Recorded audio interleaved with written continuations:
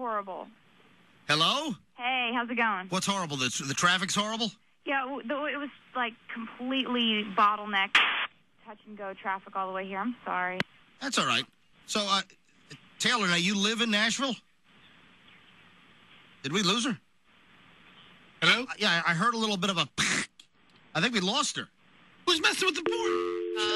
That was shorter than the other. I didn't even ask about Kanye yet. I'm talking about Nashville traffic if they hung up on us. It's first Miley and now we Taylor Swift hung up on you. Miley Cyrus hung up after 90 seconds. She hangs up after 9. They'll call us right back. You know what happened? Hold on, they patched her through. Pick it up. See if that's them. Hello? Is that them? You dropped it, huh? Okay. All right, here they are. I know they called right back. That's crazy. Hello? Hello?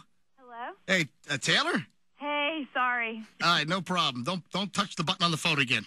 Oh, I didn't do anything. I know. The engineer probably did it. Anyway, Taylor, welcome to the MJ Morning Show. How's it going? Great. So you're saying that Nashville traffic was a bear this morning?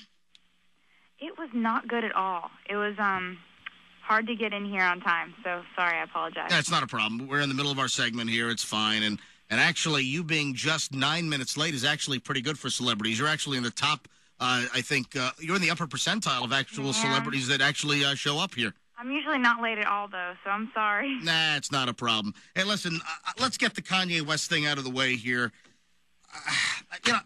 Bottom line is, a lot of people that have not been exposed to your fabulous music. I'm not blowing smoke here. You're talented. You've proven yourself as a crossover artist.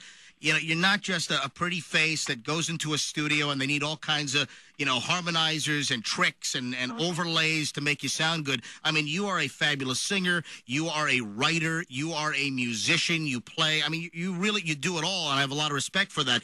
But the Kanye West incident, I think, has exposed you to a lot of folks that, believe it or not, didn't know about you, and now they're going to become fans. Well, I think that the outpouring of love is what I focus on about that whole thing. And, getting flowers from Janet Jackson was something I never thought would happen in my whole life.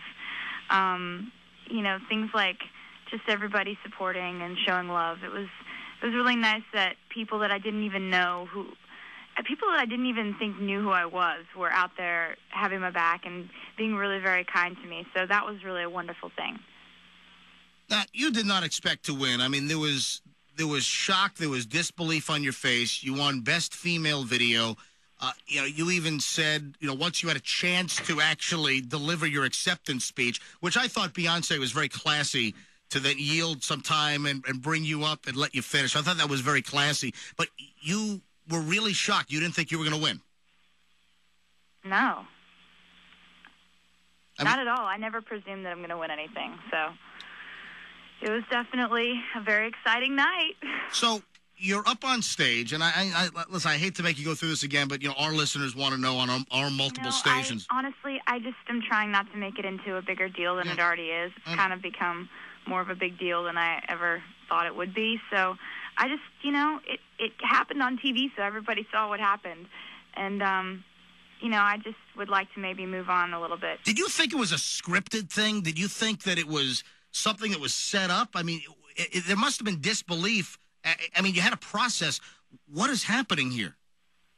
Well, I didn't know what to think, but I think that we should maybe talk about something else because I've talked about this, in one interview, and that was going to be it. And, it's not something I feel like we need to keep talking about. Oh, it's good for your career, though. I'm telling you, it's good for your career, though, because you are the hero here. He is the zero. And he did apologize. Do you feel like the apology was sincere?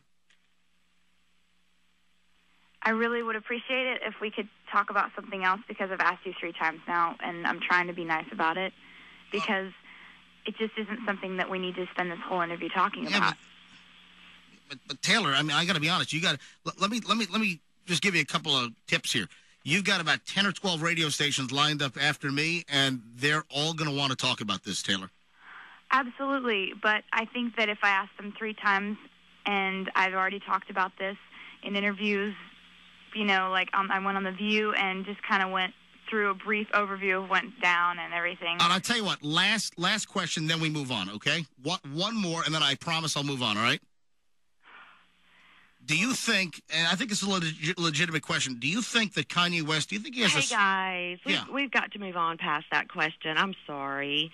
Can we talk about something new, like her record, You Belong With Me, going #1? And yeah, I mean, I'm about to get... this album platinum version coming out? Yeah, I'm about to get to that.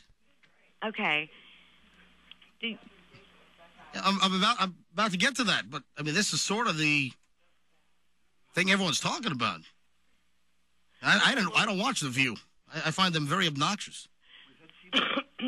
Hello? Has she walked away from the phone? Yeah. I mean, I hate to point this out, guys. You've got 12 stations lined up after me. Everyone's going to ask the same stuff. No, that's going to be addressed. They're not going to ask that. Oh no! Yes, they will. Yes, they will. Yesterday were the points that were. No one's given me any points. No one's given me any pointers, any points. Universal Public was to send those out. Well, then somebody fell asleep at the switch because I never got. First of all, I don't do interviews where I get a list of demands of what I can't talk about. No. Yeah. It's not a list of demands. No, sir. They just want to go on and move on from that because it's been passed on. Listen, but hold on. Listen, but for our audience, this is us, and we're interviewing her. It's new to our audience. You guys have been awesome. You have been so supportive, and you guys sound wonderful. But I've got a job to do that I have to do on this end, where I've got to go on to the other stations, and we'd asked just a couple of times that she did address it, and then we moved on. Can I say goodbye to her? Well, we've actually got the next station online ready to go. Well, that sucks. I'm sorry. I will tell her you said. Goodbye. See? Next time you let Don Stanley handle this. Aw, I didn't hear What the hell is that all about? I want to hear what she had to say. We should have given it to Don Stanley to do. You're right. See, you let Don Stanley handle these things the right way. You see, now, let me tell you right now. I mean, whatever radio station she's on right now is asking her about it right now. The exact same thing. I thought I was very nice. I thought I was gentle. I thought I was delicate. I mean, what the hell was that? If a radio station is not asking her about it, they are derelict in their duties to their listeners. My last question was going to be, do you think that Kanye West has a mental problem? Do you think Kanye West has a freaking screw loose? That was my next question. How the hell are they avoiding this? How they think they can avoid this? What do they think is going to happen? They've got New York and Dallas and Phoenix and Minneapolis. Do you think for a minute that some of the stations are not going to be even tougher than me? Subscribe to this channel.